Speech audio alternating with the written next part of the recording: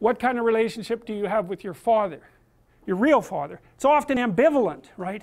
Because there's an element of him that encouraged you, hopefully, because without the encouragement of your father, man, the world is a dismal place. It's very difficult to be a courageous person unless you have your father in body and spirit behind you. It's very demoralizing.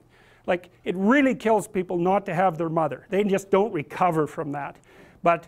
And I think people can recover from a fragmented father relationship, but it's the next worst thing.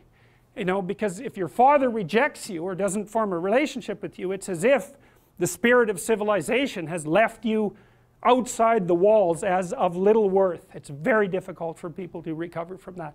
So the father should be an encouraging force, but can be a tyrannical and crushing force. And so that's a very difficult thing to get right, partly because if you're my son, then I should impose the highest standards of behavior on you. And I should always be judging what you're doing. I should be judging it with the aim of making the best in you come forward. But getting that balance exactly right is very difficult.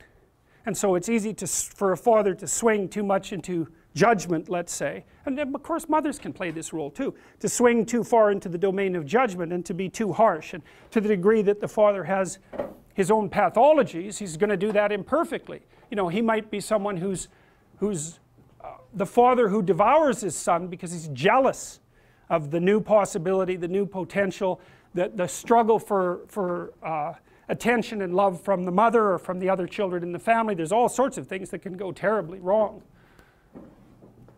So that's the father as wise king, and that's another symbol that's been lost, I would say, to a massive degree in modern universities, because all we're taught is to tear that down.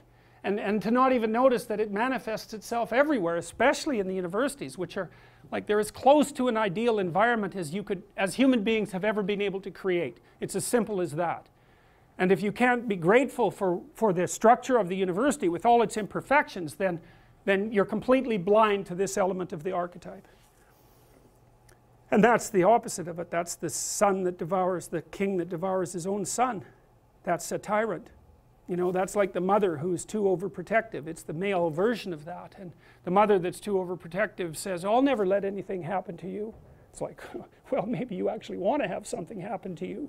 You know, it's a bit of an all-inclusive statement. It's like, no, I'm going to make you strong so any number of things can happen to you. And when you need some care, I'll be there. But otherwise, like out into the world with you. That's the right attitude. And for the father, it's like, get your bloody act together. But I'm on your side. It's not because I want to destroy you or demean you or push you down in the dominance hierarchy, but because I want the best in you to emerge. And so you need standards. It's like, what are you doing wasting your life? There's way more than that to you. Get your act together and bring it out. And that's a message that people really want to hear if they have any sense at all. And generally they do want to hear it.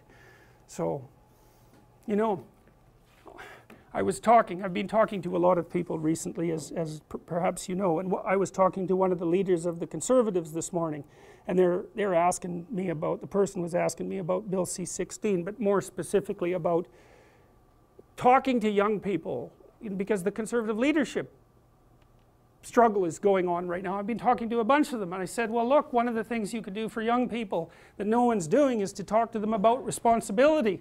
Because everyone talks to young people about rights. It's like, we need our rights. It's like, oh God, how many rights do you need? You know, really, like you have more privileges than any people who've ever lived anywhere. Well, it's so dull to hear that. It's so dull. It's so pathetic and what would you call it? It's so demeaning that you have to be protected and have your rights. It's like I said, there's a huge marketplace for responsibility. That's what you want to talk to young people about. It's like, get your act together and do something worthwhile with your life. For the first time in my entire adult life, the Conservatives actually have something to sell young people, right? They could sell them responsibility. It's like, well, why? Because that's where life has meaning with responsibility. The more responsibility you take on, the more meaning your life has. And the higher degree of responsibility that you agree voluntarily to try to bear, the richer your life will be. And no one's ever told that, and it's the case. You know, it's like you have 4 kids, say. Well, that's plenty of responsibility. You're going to have meaning. It's going to be rough, you know, because it's complicated. You have a complicated job and you try to help the careers of the people around you. You try to solve tough problems and aid suffering and do all of that. It's like, it's weight, it's responsibility, but there's glory in it. There's real glory in it. There's deep meaning in it. And young people are starving for that because no one ever tells them that. It's like, you're way more than you think, man. Stand up, do something difficult. Do something difficult and heroic, right? Burst out of your bonds.